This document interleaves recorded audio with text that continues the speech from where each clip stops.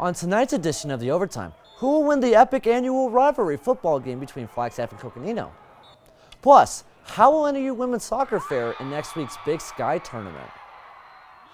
And NAU's strength is the kicking? All that and more on this edition of The Overtime.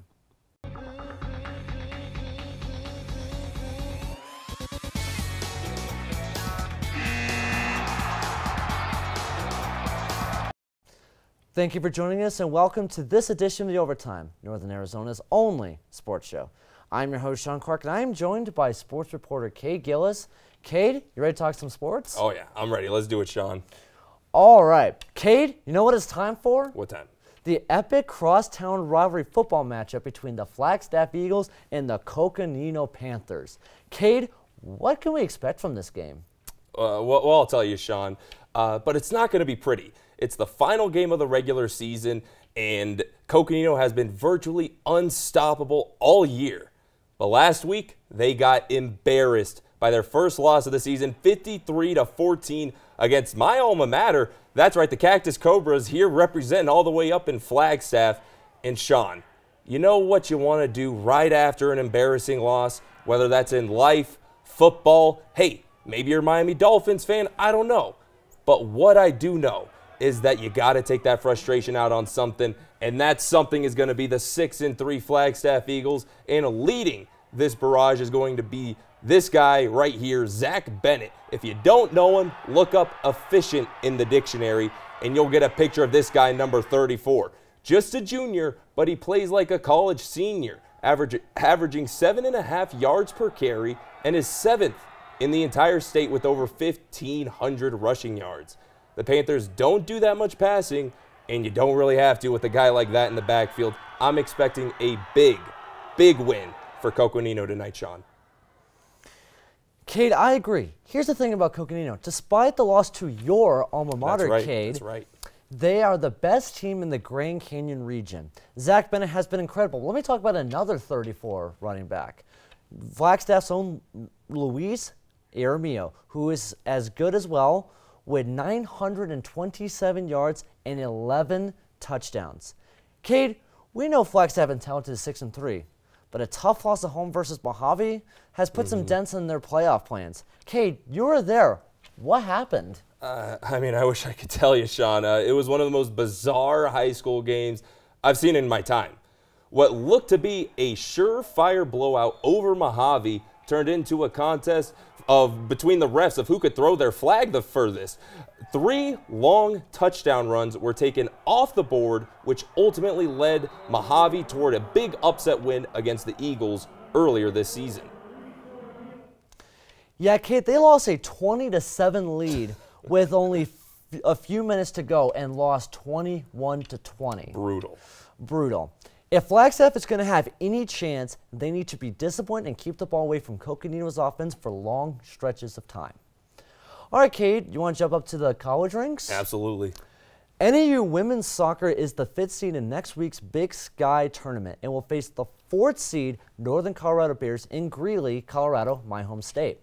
Cade, what is the outlook for this match for the NAU Lumberjacks? Well, last year's team was truly special, particularly on the defensive side. They even set a program record after not allowing a goal for 684 consecutive minutes. Funny enough, that's also the amount of time it takes me to get out of bed this morning. But this Jacks team is not the team of last year. This is a different roster with a brand new coaching staff and new expectations. But what better way for first-year head coach Kylie Lowe to make her postseason debut than with a victory over Northern Colorado this weekend, a team they've already beaten 2-0 earlier this year. Okay, last year the Big Sky tournament, NAU lost to Eastern Washington in brutal fashion, 1-0 in the first round. This year, if NAU is going to change that, they need to deliver on offense. Paige Mailing and Madison Montgomery are the 2 goal leaders on this team, and it's up to them to deliver NAU into the second round.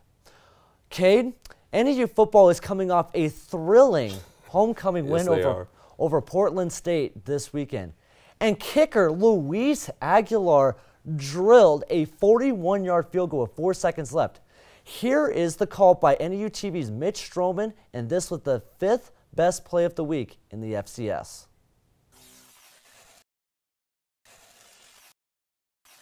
With 8 seconds left, Aguilar, the kick, go baby, go, yes, yes, the game winner perhaps, with 4 seconds to go, he does it again. Cade, what a clutch kick. Yeah. All right, Cade, you were on the sideline for that game, if I remember correctly. I was. So tell me about that whole experience. I mean, yeah, I was up close and personal during the game-winning kick on the NAU sideline, and it was electric. I'm talking coaches jumping up and down, players running back and forth, grown men screaming like little kids. I got in the splash zone as players were squirting water bottles all over the field.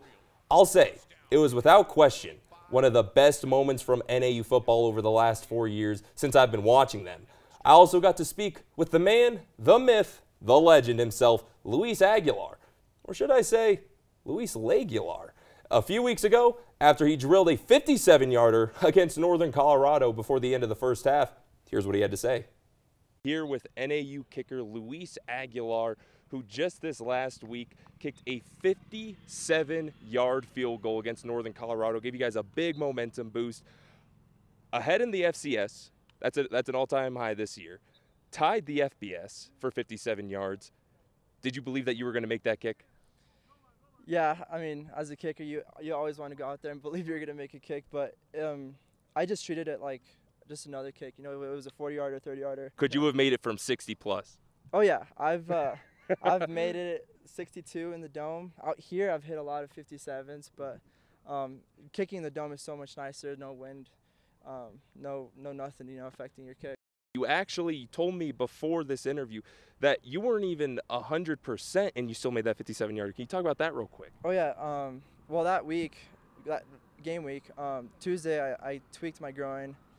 I was off for a couple of days, and then Friday I kicked a little bit, and then Saturday, the last kick of my pregame warm-up, I tweaked it again, went to the training room, got it worked on, got it wrapped like twice, like with everything, and got just treated for like 20 minutes straight. So. All right, and last question, do you have a nickname on the team?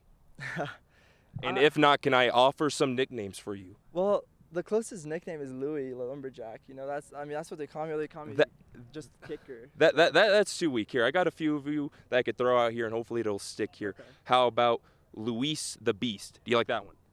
I do. You like that one? I do, but maybe Beast as a kicker. All right, I got a couple more nicknames for you I got to throw out there. How about Luis Laguilar? You like that one? I've never heard of that one. It could be. It could work.